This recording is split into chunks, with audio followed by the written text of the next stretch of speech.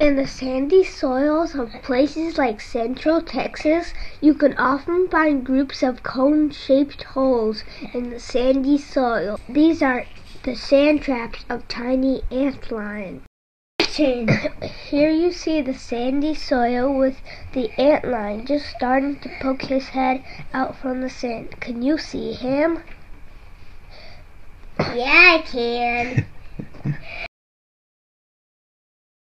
It is fascinating to watch how the antlion makes his traps, crawling in backward circles around the sand until the trap is made, using his strong head and neck to flick objects out of the way. If you look carefully, you can see the antlion popping out its head from time to time, flicking rocks out and sticks out of the trap, even playing a little game of toss and catch with another antlion.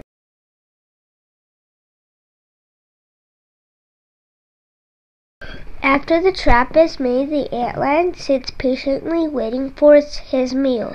Here are two ants being helped to fall into the first sand trap.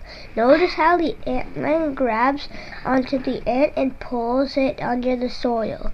The other ant is having a hard time crawling out of the trap because of its unique shape.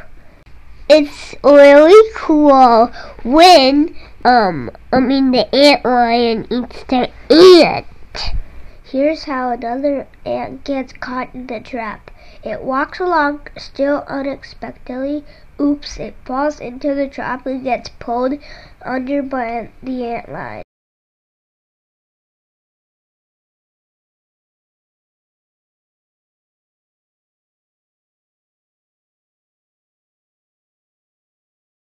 When the antlion matures, it turns into a mature insect like this in the Neuroptera family.